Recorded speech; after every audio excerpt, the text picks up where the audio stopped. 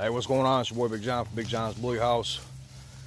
Getting the second breeding knocked out between Gotti and Remy.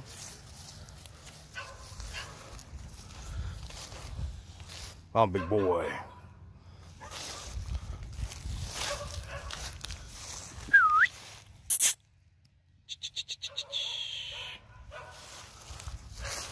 For everybody that was asking, you know, here today and recently and in the past of how we do AIs, how to do an AI. I wasn't gonna ever make a video on it. I just didn't care to, I guess. But I guess we'll go ahead today and kind of do a little walkthrough of how we do the AIs and everything like that, man. So for everybody that was asking, I'll show you how we do them, what we use to do them, and then yeah, just go from there, I guess. Now I know on the last video it was nighttime, you really couldn't see, so that's why, you know, I'm glad we're doing it in daytime now a little better than nighttime. Let you guys really see everything, see the dogs, everything that we're talking about. You know, I had one guy in the last video said he didn't understand, you know, it made no sense to him how taking Gotti to a female that didn't have flaws, the flaws that he did, how it would clean it up. So I guess I'll go ahead and touch on that topic, man. You know, like I stated in the comment I left, I don't know who you learned dogs from before, but when a dog has a flaw, whether it's a high rear, you know, screwed up tail, weak pasterns, weak fronts, playing the elbows, feeder not straight, whatever. You take that bitch like this here that doesn't have a high rear, that doesn't have play in her elbows, and her feet are straight. You take that male that does have play, here, hold it, that does have play in the elbows a little bit. His rear is a little high. That's how you clean up them flaws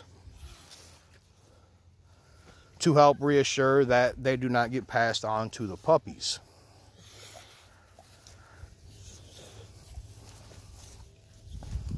That is the whole purpose and point of this breeding. We want to clean our dogs up. Now, yes, Gotti does have some flaws to him. Again, that's why we're taking him to a bitch like Remy to clean that up. Huh? I said that literally probably has one. I haven't found it yet, though. Yeah. I mean, it just, yeah. Normally I don't reply to comments like that, but I felt like I needed to touch on that subject and that topic for this specific subscriber.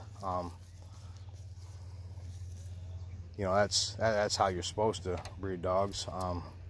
Again, you know, I don't know who you learned dogs from, but said it on the internet. I don't know what, man. I mean, a lot of these people, you know, just come out of the woodworks and just want to say, that's what I mean. Say things, and I mean, it is what it is, man. You know, we prove people wrong every time we turn around. It's nothing new to us. But go ahead, I'm gonna start this AI, and I'm gonna show you guys just a little walkthrough of what, you know, what we do and how we do it. I'm not saying this is the only way to do it. I'm not saying it's the 100% correct way to do it.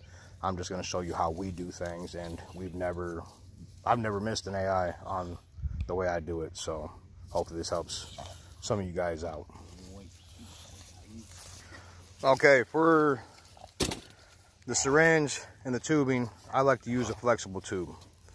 The reason this being is because by chance, if the female decides to freak out, spin, twist, anything, this flexible tube is not going to harm her. The reason I started using the flexible tubing, I had a buddy that was using the harder plastic tubing. Bitch freaked out, snapped the tube off inside of her. My buddy went into a panic and for about 20 minutes was fishing out a plastic tube out of the inside of his female. So that's why I started using the flexible rubber tubing. Now, when you're going to pull off your boy, back in here, you'll feel a little knot back here. What you do is make sure the skin's pulled all the way back and apply a little pressure back here, and that's going to cause the dog to knot up and start to ejaculate. What you do after that is you make sure you catch the semen inside of your bag. What we like to do is hold the dog for 5 to 10 minutes, and then after that we start to inseminate the female. Go ahead and pull off Gotti real quick, get this out of the way. As soon as I get ready to inseminate Remy, I'll get back to you guys. All right, after you pull off the dog, you're set up. This is how we do. Again, this is how we do it. This is how I do it. I'm not saying everybody should do it this way. I'm not saying you have to do it this way. I'm not saying it's the right way to do it. This is just the way we do it and have been doing it for years. So after you pull off the male, get him situated and taken care of, then you start to bring in the female. Now, what you can do, my partner, he went and lit himself a cigarette. I guess that's what you do after you pull off real quick. You dig? I'm gonna help you out, dude. I know you're gonna. He's gonna help me. He's gonna help me. He's gonna help me.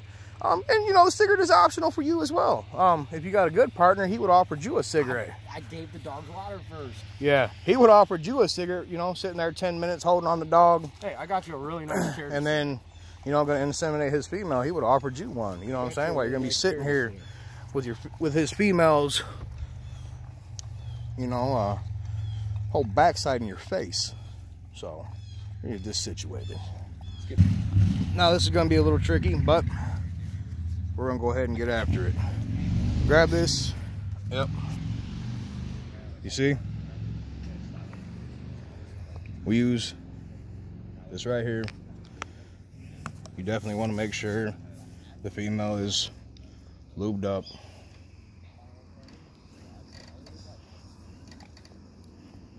You know, it's not your high school prom date, you know what I'm saying? It's a dog. You got to make sure she's lubed up. Move her tail to the side.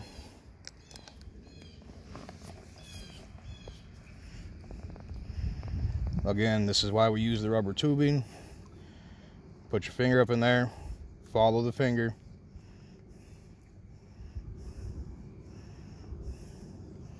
You have to go up and then in. Make sure everything's good, how it's supposed to be.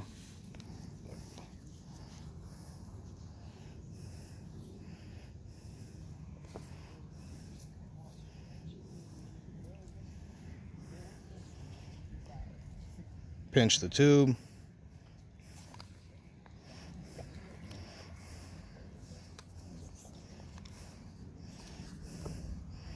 As you're pulling it out, pull away from you.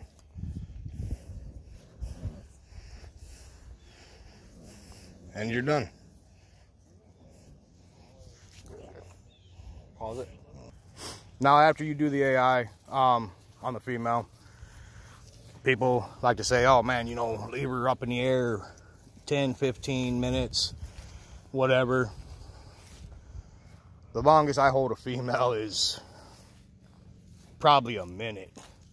I allow the male to go right back to her, snipping on her, and that helps her, gets her, you know, contracting and everything. And then right after that, we put her up. But yeah, again, you know, it's not an in-tune, in-depth way. that I just showed you guys how to do the artificial insemination. You know, it's just how we've always done it, man, and it's always worked. And I guess the amount of AIs that we do will depend on the female that we have. If that female is, this is the second one, this is day 4 of her being inside of her heat. Normally we'll hit 3 AIs, or depending, again, how long she's flagging and she keeps flagging, we will AI her until she's done flagging. But, you know, go ahead and give a huge shout out to all the subscribers, new and old, all the likes, shares, comments, followers, all the love that we get and continue to get. We have, what is today? Today's the 8th, right?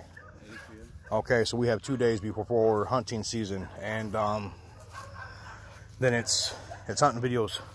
Gotti's coming out, Capone's coming out, Savage is coming out, Hooch is coming out. Separate.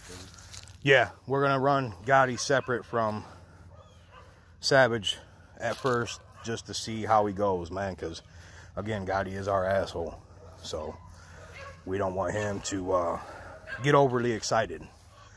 The gentleman that was asking about the hunting videos and how I train my dogs, the one that's got the XLs, get a hold of me, bro. 815-632-9073. I'll break everything down for you, man. But again, huge shout out to you guys, man. As always, take care. God bless. Stay safe. Gotti, hey.